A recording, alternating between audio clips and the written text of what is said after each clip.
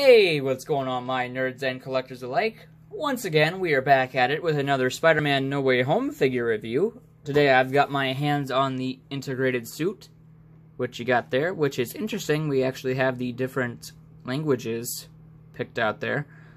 And this time we do, again, get the No Way Home logo, as opposed to a couple of the other figures in this way of not having that. Very odd. But here we have Peter in his new suit, sitting inside of his bubble there, with the only two accessories he gets, the alternate whip hands. Wish we would start getting wall-crawling hands with MCU Spider-Man. But there we are. At the top of the packaging here, we do have the spider symbol. On the side there, we have a nice image of the integrated suit, as well as the No Way Home kind of wave-themed logo. On the other side, we have that same image, just flipped. On the bottom of the box there, you've got your unreadables, warnings, barcodes, all that fun stuff. On the back here, you've got your warnings in different languages. You've got all the figures in the wave, which again, I'm not finishing the build-a-figure, I just want the integrated suit, Doctor Strange as we've reviewed, J. Jonah as we've reviewed, and I'm trying to get a Miles Morales. We do have a larger image of Spider-Man back there on the back, and we also have his bio, which reads, Spider-Man. Spider-Man gears up in his integrated suit to bravely confront a new threat. Now, I'm going to go ahead and give spoilers in this review, so your warning is now, if you do not want spoilers for Spider-Man No Way Home, click away, go see the movie, come back. The movie is fantastic. You should definitely go see it. That has been your spoiler warning. We will be talking about events that happen in Spider-Man No Way Home. So we're going to go ahead and crack this guy open and see what he's about. Alright, so here we have Spider-Man in his integrated suit. In a pose some of you may recognize. Once again, there will be spoilers in this video. You've been warned. So, here we have Spider-Man in his integrated suit. Right off the bat, I do want to let you guys know that if you have the Iron Spider suit from that Iron Man and Iron Spider 2-pack, or if you got the Walmart exclusive No Way Home upgrade suit, which I am trying to get, so if I do end up getting that figure when that review comes out, I will definitely do a comparison, and I'll show you the head swap on that too. But the Peter Parker head fits on the integrated suit without a problem. I know some people have said that their heads are loose, but for me, this head fits on here just fine. So, very nice. But for the review, I am going to take it off. To be kind of careful because it is kind of sticky on there, and the neck is soft, so I'm a little bit paranoid just because there's a lot of flexing going on and it makes me a little bit nervous, but do be aware that it does swap on there. And then just popping that back on. There we go. Here we have his mask, which this has been confirmed to be a different sculpt than the upgrade suit and previous heads. This time around we do have a nice matte red as opposed to the shiny red from that original Far From Home upgrade suit. I know that the Walmart exclusive upgrade suit also looks more like this, which is very nice. We have that lovely golden spider picked out across there with the nice grayish blue color. At first, I will admit that I did not like how this suit looked, and then when we finally got a trailer that came out and I saw the figure in hand, I fell in love with it. This thing looks beautiful, and I especially love how after Peter corrupts Dr. Octopus's tentacles to control him, when he finally frees Otto's mind and he gives him the nanotech back, I love how it transitions this suit from the upgraded suit into the integrated suit. Which, yes, that is how that happens. So Otto gives Peter the nanotechnology that he used to corrupt the tentacles back. And then those nanobots turn his upgraded suit into the integrated suit. But I love the detail here, and it looks fantastic in the movie, especially in that raining scene when he's staring at the large screen of J. Jonah. The details on this thing look fantastic. The only thing that kind of bugs me a little bit is the red paint over top of the gray right here, but it's just a little tiny bit of red, and that's what they had to do. Speaking of a little tiny bit of red, we do have nice red lines running through the gray throughout the back here and up and around the spider. So that looks really nice. And then, of course, we have gold picked out here with the blue on the bottom of the boots, and we do get nice sculpted tech lines throughout the legs in there. And we do have, these web shooters are actually a separate piece, so when you are changing the hands, be careful because these will try to pop off. So that's one thing to be warned about. We do get the nice blue on the back of the hands here. And then, of course, the blue fingers. So loads of detail on this guy. You still have your red lines running through, and then that's what wraps up and around and on the arms and up through here and all the way around the back. So it looks very nice. Getting into articulation, as you saw, his head is on a dumbbell joint, and he has kind of a soft neck. Do be aware there's a break here, so maybe to somewhere down the line we will get a different release for this figure where it has the mask come down for the neck, and we'll get another Peter Parker head. That remains to be seen. But he can look up that far. He can look down that far. And we do get a nice tilt for our Spidey here, which is very nice. For his arms, we get a 360 rotation. They do come up not quite 90 degrees, so that is a little bit of a bummer there. Not quite 90 degrees. And another kind of disappointing aspect of this figure is the butterfly joints. So we get butterfly joints on him, which is awesome. Problem is, they only go forward that far because of the lack of a cutout there on the back. There's a large cutout, but for some reason it only goes back that far.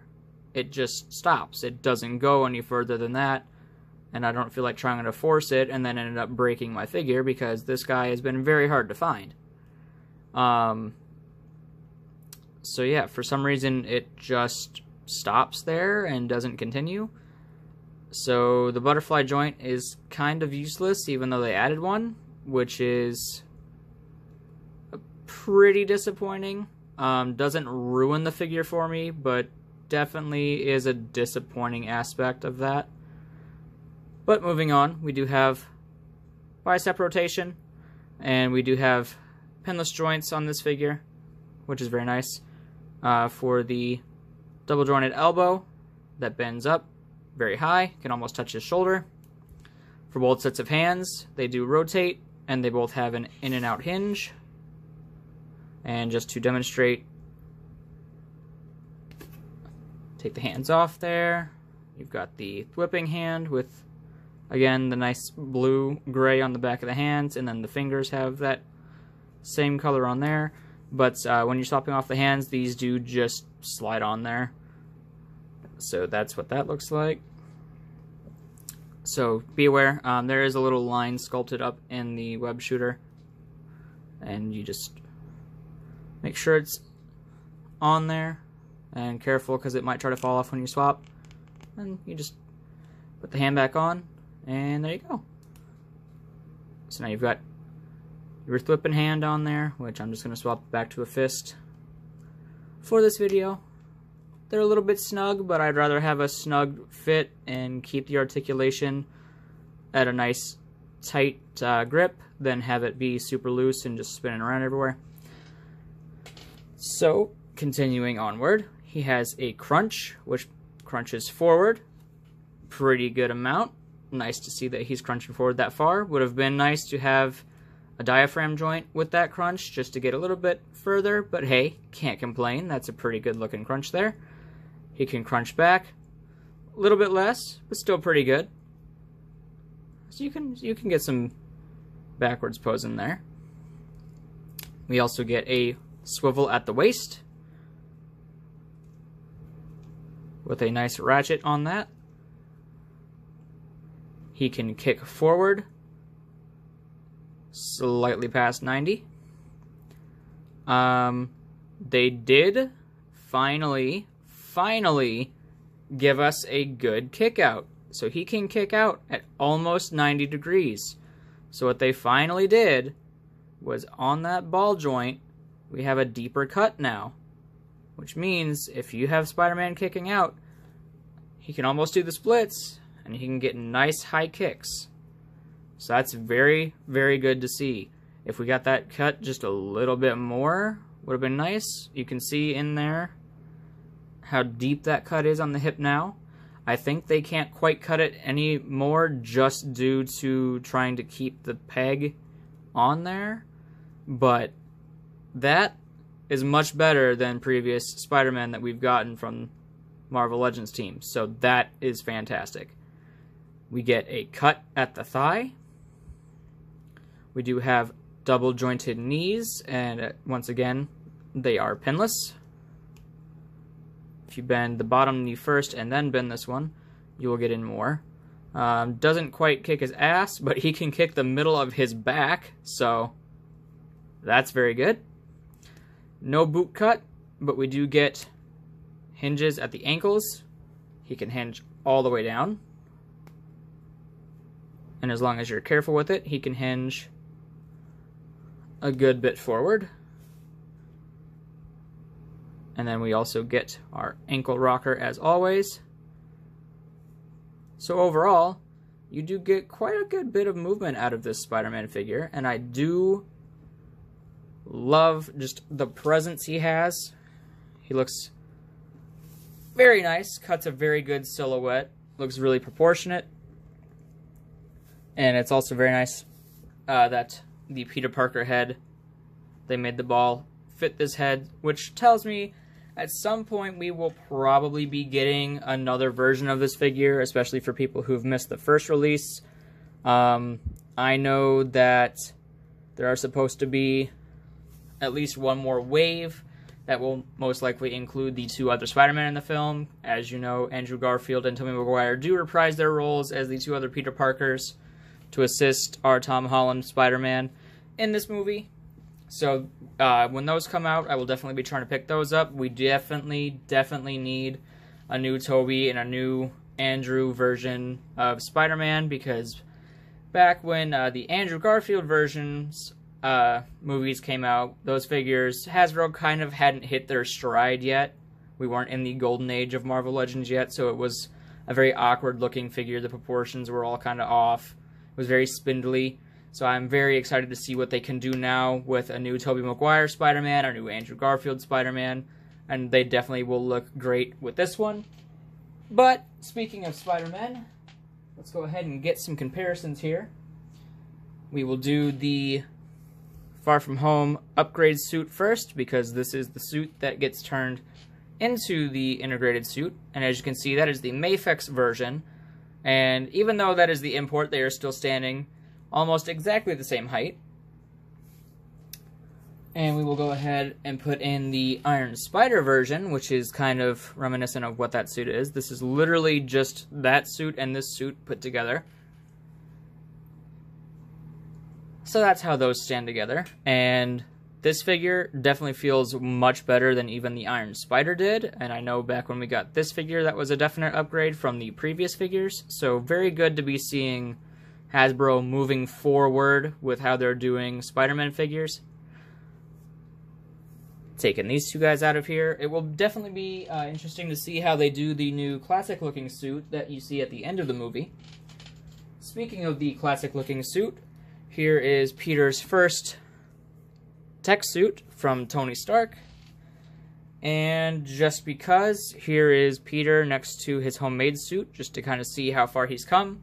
Here's his first suit with his latest suit, because we barely get to see his new suit at the end of that movie, which is going to be very exciting to see. He looks great in that final swing scene. Taking him out of here.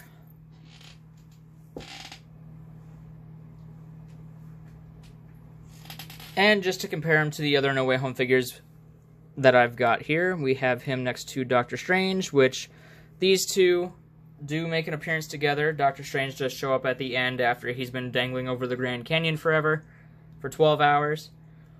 So he comes back and helps Peter send the Sinister Six home, as well as the other Spider-Man. And here is J. Jonah Jameson.